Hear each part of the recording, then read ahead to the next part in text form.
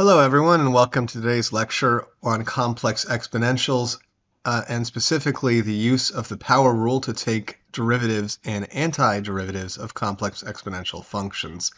This video is going to show that the power rule which we learn in calculus extends over to complex variables as well. So in today's video, we're going to show that the function t to the z, I could have written this as w equals t to the z, where w, of course, is complex. But anyway, the function t to the z, where t is a real number, an element of the reals, and z is a complex number, an element of the set of complex numbers, we're going to show that that function t to the z obeys the usual power rule that we're familiar with from calculus of a real variable. Namely, that if we want to take the derivative, so if we want to write d dt, differentiating this function, of course, with respect to t, of t to the z, we get that this equals z times t to the z minus 1. In other words, even though this is a complex exponent, the function still obeys the conventional power rule. And the same goes for finding the antiderivative. If we want to take the indefinite integral of t to the z dt, so again integrating with respect to t, we get that this equals t to the z plus 1 all over z plus 1. So our goal is to prove these facts in this video. First, we're going to differentiate the function t to the z, again letting t be a real variable, t is a real variable, and z is a complex variable. And to do this, we want to write t to the z in a different form, which we covered in an earlier video on complex exponentiation. So recall that t to the z can be written as e to the log t to the z. The e and log cancel each other out, of course. And then using the rules of exponentiation, we can bring that z down in front of log t. So we get t to the z equals e to the z log t. And that's going to be our starting point for taking the derivative of this function. So here we go. We want to write d dt of t to the z, and that's going to equal d dt e to the z log t.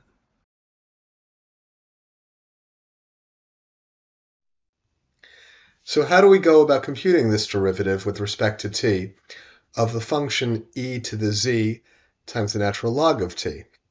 Well, some of you will be able to just differentiate this on site using the chain rule, and I'm going to go through that in detail.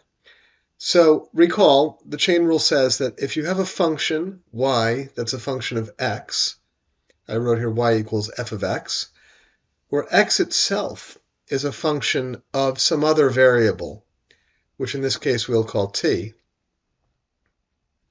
then if we want to differentiate our function y with respect to t, in other words, if we want to find dy dt, that just equals the derivative of y with respect to x times the derivative of the function x with respect to t. dy dt equals dy dx times dx dt. That's the chain rule, one of the most important rules of differentiation in all of calculus. So I'm going to just put a box around that. So we'll let y equal this complete function. We'll let y equal e to the z times the natural log of t. And we'll let x equal what's in the exponent. So we'll let x equal z times the natural log of t. And please note here that for this function, z is a constant. X is a function of t, only z is a constant, not a variable. So then we have that y equals e to the x. So I'll write that there, y equals e to the x. And then if we want to compute dy dx, that's just d e to the x dx. Well, the derivative of e to the x is always just e to the x. That's a fact from calculus that we all learn. So then we want to compute dx dt. Well, that will just equal the derivative of the function z times the natural log of t with respect to t. Again, z is a constant here, so this will just equal z, the constant z, times the derivative of log of t, which is 1 over t. So now we're ready to do this entire thing. We want to take the derivative with respect to t of the function e to the z log t. We're treating that function as y, so we have, again, the chain rule, dy dt equals dy dx times dx dt. It bears repeating. So then we have d e to the z log t dt equals dy dx, that's just e to the x, times dx dt, which we just found to be z times 1 over t. Putting it together, we then get that the derivative of the function with respect to t equals e to the z log t, plugging back in for x, times z over t. So I'm just going to move that to the top of the screen there and do some simplification. So I'm moving the second term of the product z times 1 over t to the front to give us z over t times e to the z log t. And then this will equal z times t to the negative 1 times t to the z, right? E to the z log t is just t to the z. And then combining terms, we get that this equals z times t to the z minus 1. So we've essentially proved the power rule for differentiation where we have a complex exponent instead of a real exponent. The fact that we have a complex number in the exponent instead of a real number doesn't change the application of the rule. We bring the exponent down as a coefficient and we reduce the exponent by 1. So next on our agenda is to prove the converse rule for antiderivatives. We want to integrate the function t to the z, again where t is a real number and z is a complex exponent. So we're going to take the integral of the function t to the z dt, integrating again with respect to t. So this is going to equal the integral of the function e to the z log t dt. And now to compute this integral, we're going to do a variable substitution. So let's let the variable u equal z log t. Then differentiating, we get du dt equals z, again z is a constant, times 1 over t. Therefore, t times du equals z times dt. Dividing both sides by z, we then find t over z du equals dt. Okay, so I'm going to plug that in now, and we have the integral of e to the u times t over z du.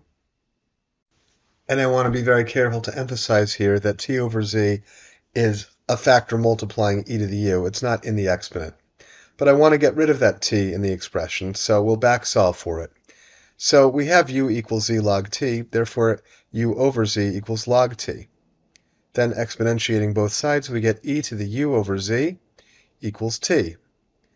Well, before I make that substitution for t, let me just pull the 1 over z out. So I'll have 1 over z times the integral of e to the u times, here's the substitution for t, e to the u over z, all times du. Okay, now combining terms, we have that this equals 1 over z times the integral of e to the u plus u over z du. And now this equals 1 over z times the integral of e to the u, factoring that out, times the quantity 1 plus 1 over z, close parenthesis, du. Now I'm sure some of you can just integrate that on site, but to make things extra simple, I'll let a equal that constant term 1 plus 1 over z. So then this expression equals 1 over z times the integral of e to the u times a, or e to the a times u if you wish, du. Now this integral should be pretty easy to do. This is 1 over z times, we're integrating with respect to u, so a is just a constant, so this will be e to the au over a. And then subbing back in for a, this equals 1 over z times e to the quantity 1 plus 1 over z times u all over 1 plus 1 over z. So I'll move that to the top line there, and now we just need to simplify. This expression will equal e to the 1 plus 1 over z times, subbing back for u here, z log t. And this will all be over z times 1 plus 1 over z.